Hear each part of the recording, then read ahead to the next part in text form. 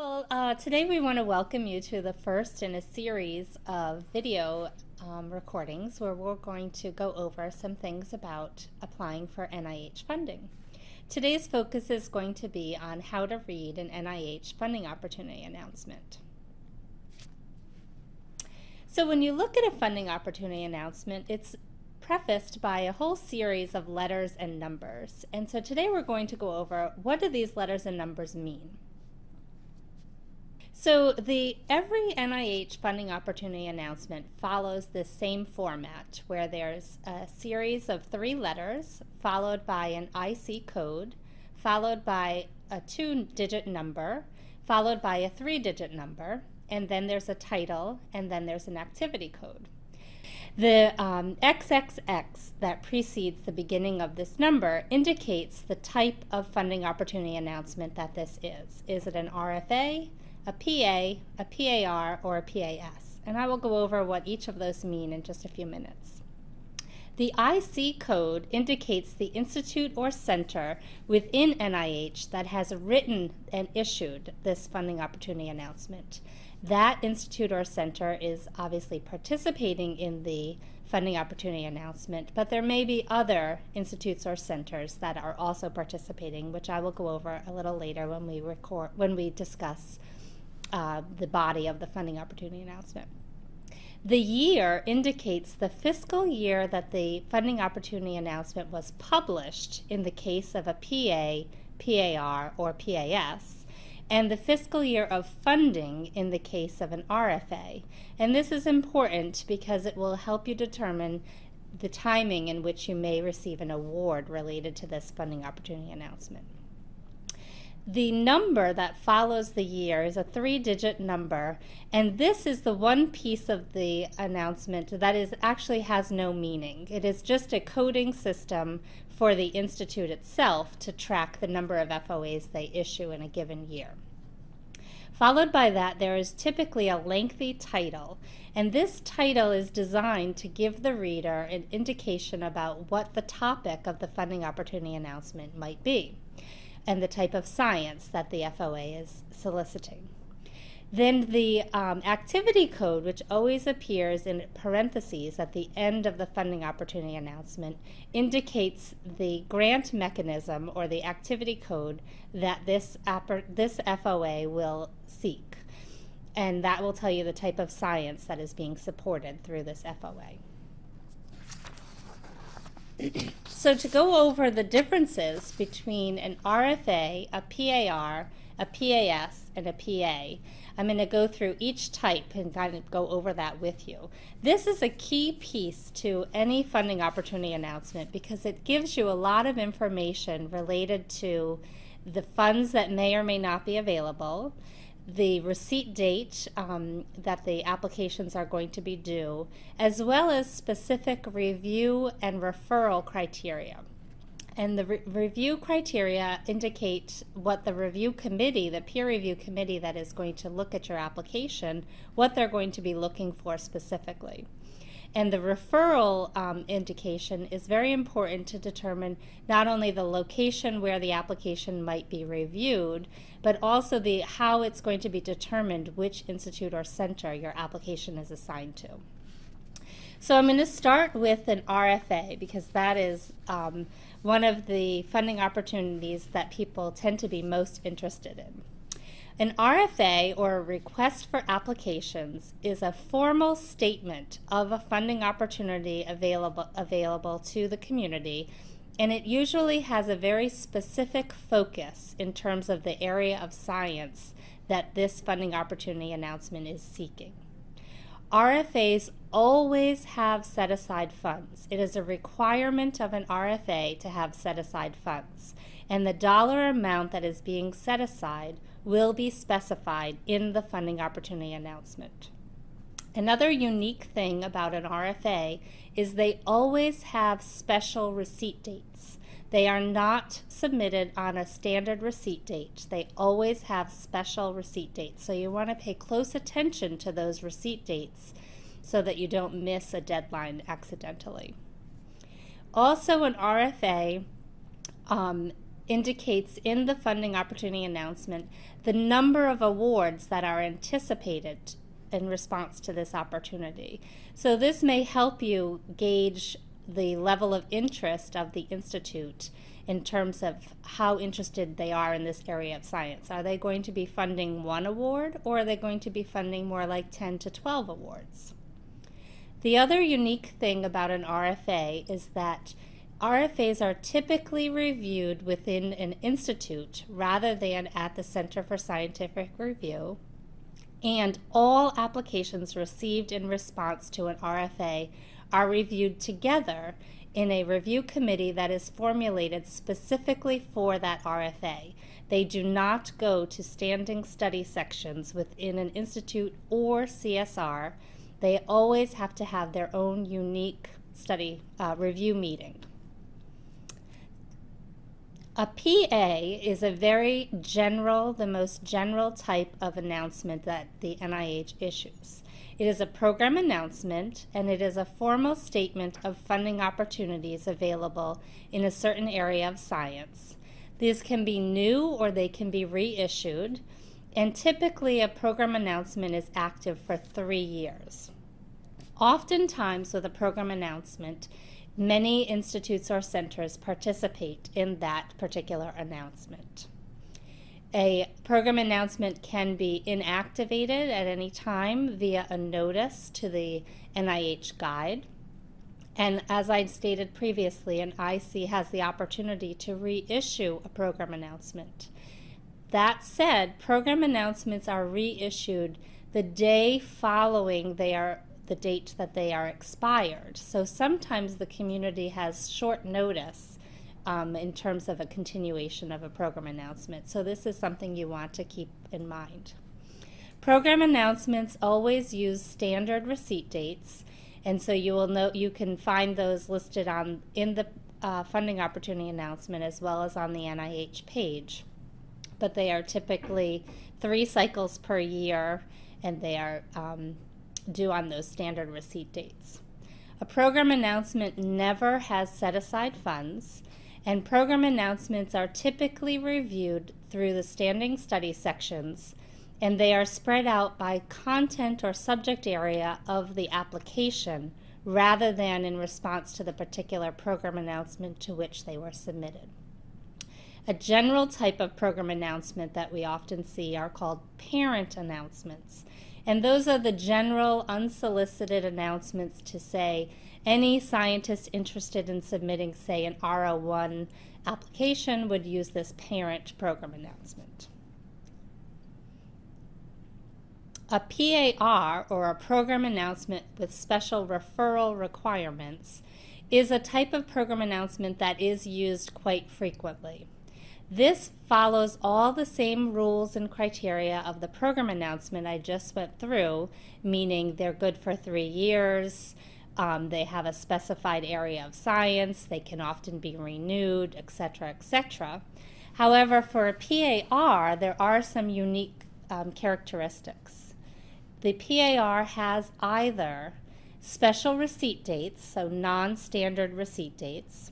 They may have something specific regarding the referral guidelines, so they may be specifying which institute or center would receive those applications, or they may have certain prearranged agreements about where the applications will be reviewed, be that at CSR or within an institute. Oftentimes they are even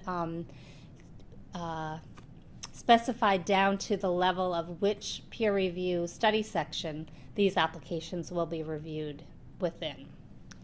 The other thing about a PAR is there can be special review criteria, which would be specified in the FOA, but you want to make sure you take a look at that review section of the funding opportunity announcement to be sure you're clear about what the peer review committee is going to be looking for within your application.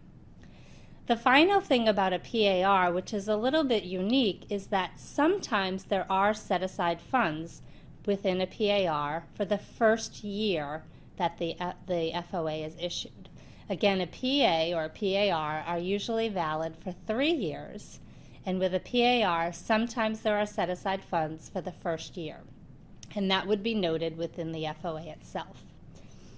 For a program announcement to qualify as a PAR, they must have one of these things going on within the funding opportunity announcement. So either there's a special receipt date, or there's special referral guidelines, or there's additional review criteria, or there's set-aside funds. And there can be more than one of these, or there can be just one of these special criteria to make it a PAR. A PAS, or a program announcement with set-aside funds, is a very unique and is the least common funding opportunity announcement within the NIH. And the reason I say that is with a program announcement with set-aside funds, or a PAS, the only unique part of the program announcement is that there are set-aside funds. So there are no special receipt dates, there are no special referral guidelines, and there are no special review criteria. Typically, when an institute or center is setting aside funds for a particular topic area, they want to specify one or more of those other aspects, which pushes the program announcement to be a PAR rather than a PAS. So that's why you very rarely see a PAS being issued these days. So I've kind of gone over the types of funding opportunity announcements. The next part is to really focus in on reading the funding opportunity announcement itself. This is a multi-page, lengthy document with a lot of information within it, but it's really essential that prior to starting your application, you really sit down and read the funding opportunity announcement from start to finish. The NIH over the last several years has adjusted the way in which funding opportunity announcements are written. And so you want to really focus in on some particular aspects of the FOA that in the past may have been less emphasized. And those key sections that I'm going to draw your attention to are the key dates section, which gives you information not only about the dates that the applications are due, but also if late applications will be accepted, the council round in which the applications will go to, and the anticipated date of funding, so you can get a sense of when you should know that you can or cannot begin this project with NIH funding. So the other parts of the funding opportunity announcement that you really want to focus in on are mainly in Part 2 of the FOA. So first I'm going to draw your attention to Part 2, Section 4, the Application and Submission Instructions. In this section of the FOA are all of the instructions that are unique to this particular funding opportunity announcement. And when I walk you through an FOA in just a few minutes, I'll point out and highlight the key areas in this section that you want to pay attention to. The third and final section that really is very important when reading an FOA is Part 2, Section 5, the Application Review Information. In this part of the FOA, it is outlined the specific review criteria for this funding opportunity announcement, including many additional review questions that you'll want to be sure you have addressed in your application. Also, there will be in this section information about the review and the selection process in terms of if there's any special criteria being applied to funding decisions for this FOA. In terms of the review, you'll want to be sure you key into the area of the NIH where the application will be reviewed. Will that be within an institute? Will that go to the Center for Scientific Review? Will that be reviewed by a standing review panel, or will that be reviewed by a special review committee? And all of this information is contained in this section of the FOA, and I will show you how to interpret those sections when we demonstrate the FOA in just a minute. So this next section, what I thought I would do is take you through a RFA, or request for applications, and walk you through these key sections of the FOA so you can know where to look for those key pieces of information that I highlighted earlier. Okay, so now we're going to move to the phase where I'm going to walk you through a sample funding opportunity announcement. I've selected this RFA from NIMH, the National Institute of Mental Health, to demonstrate the key components with you. So as we talked about, there's an RFA number down here, and so this gives you some information. The RFA, as a reminder, means this is a request for applications issued by Mental Health in fiscal year 2017, and this number is just the count. It's the 608th FOA issued this year. This next section tells you all of the companion funding opportunity announcements, or the funding opportunity announcements that kind of hang together with this particular one. So that's just some information for your knowledge. Above the RFA number is a list of related notices, and this section tells you various announcements, usually policy-related announcements, that you should take a look at for further information regarding this funding opportunity. If you scroll down, the next section has the key dates. And I call your attention to this in particular, the application due date. For an RFA, there are always special due dates, so you want to pay close attention to this section. And also there is a statement whether late applications will be accepted or not accepted for this funding opportunity announcement. Many people who submit to the NIH are eligible for late submission because of service on a review committee, service on an advisory council, or so forth and so on. However, if this statement of no late applications will be accepted for this funding opportunity announcement is in the FOA itself, that supersedes your eligibility for late submission. So you want to pay particular attention to that. The following section of the key dates tells you the time of year when the peer review will happen, when those applications will go to council, and when is the earliest start date for this particular cycle. If you scroll down to the table of contents, you'll see Part 2, the full text of the funding opportunity announcement. In the past, this section used to contain a lot of useful information and instructions for applicants. This is one of the major changes that has taken place in the last few years about FOAs. This section now is just that. It is background information. There should be no instructions in this section, but rather it gives you a little bit of the background regarding the targeted research topic area that this FOA is seeking applications in response to. So you should read this section, but it should not contain any specific information related to instructions for applying. That said, it will sometimes list for you things that are deemed non-responsive for this funding opportunity announcement, or information that gives you some key research areas that this funding opportunity announcement is particularly interested in. So that's what I'm highlighting for you here, is some topic areas that this funding opportunity announcement is particularly interested in.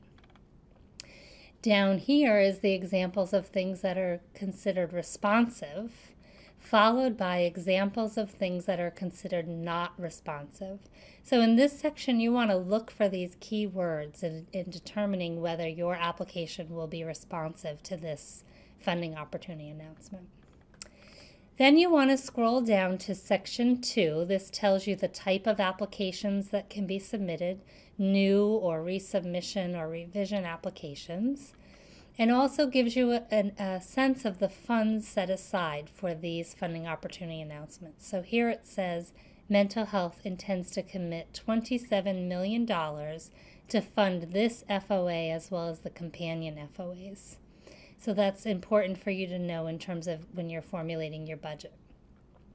Section 3 of the funding opportunity announcement is a very key essential section. It tells you who is eligible to apply.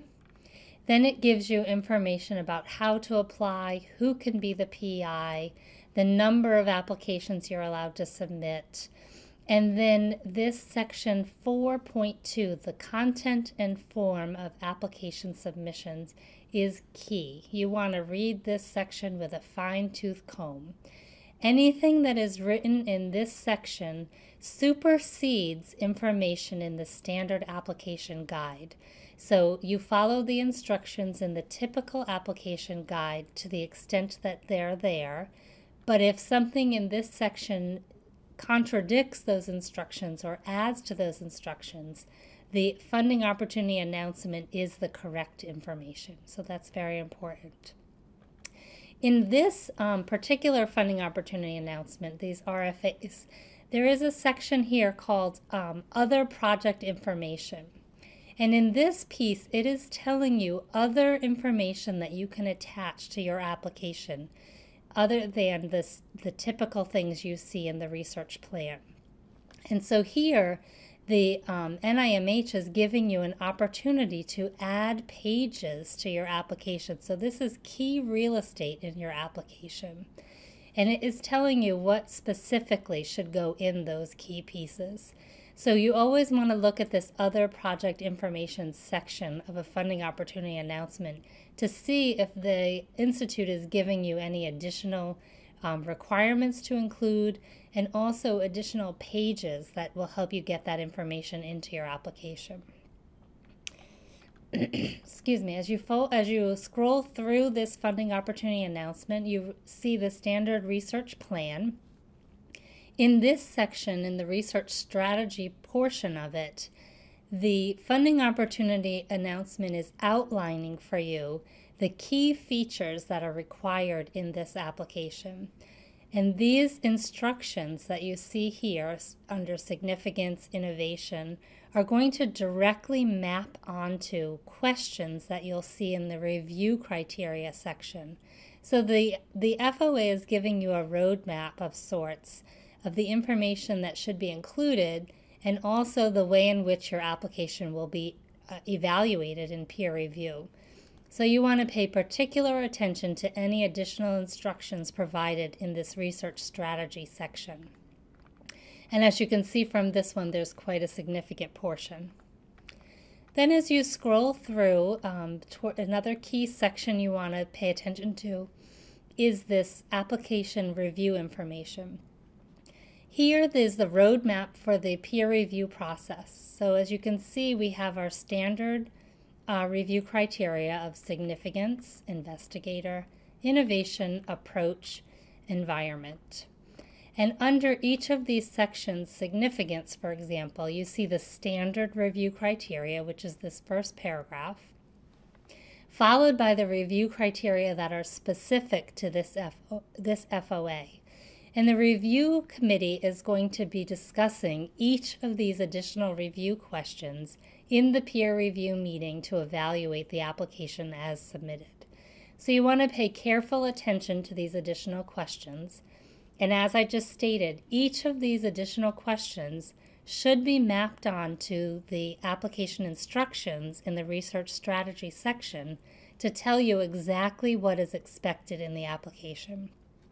They should be a one-to-one comparison there. So you want to be sure and read this section carefully. Then there are also often additional review criteria listed, such as timeline and milestones.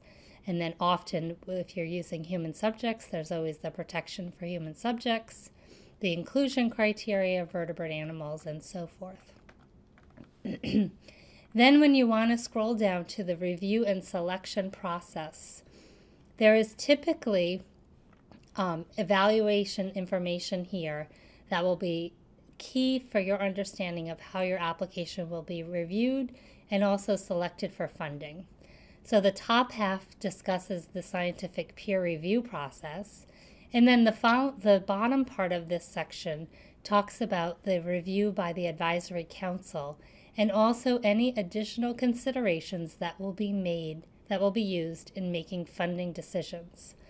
So for example here, the first two are standard, scientific and technical merit as determined by peer review, availability of funds, and this particular opportunity announcement has added relevance of the proposed project to program priorities. So this is going to be key in the decision-making process at the institute level of which applications are funded and which are not. You'll also want to scroll to the bottom of the funding opportunity announcement to take a look at the contacts. This is who you would contact if you have any questions regarding the funding opportunity announcement. The scientific contacts are typically the program officers who wrote this funding opportunity announcement or who are very familiar with it and could answer any questions you have in terms of interpreting the information written in the FOA. The peer review contact is who you would contact if you have any questions about the peer review process, the review committee your application was assigned to, and so forth. The financial or grants management contact is the person you would contact if you had questions about allowable costs or any other things related to the budget with your application. And that takes you to the bottom of the FOA. As I said before, just in closing, it's essential that you read the entire funding opportunity announcement from start to finish, but paying attention to those key sections that I outlined for you today. Those would include the information about the funding opportunity number, the key dates. You want to pay attention to the funding description. And also the essential places that you want to pay attention are these application instructions. Because if you do not follow the instructions for submitting your application, that is when your application has the highest potential to be returned without review. So that's very important for you to pay close attention to those sections. I want to thank you for your time and attention, and I hope that you have found this tutorial informative. Thank you.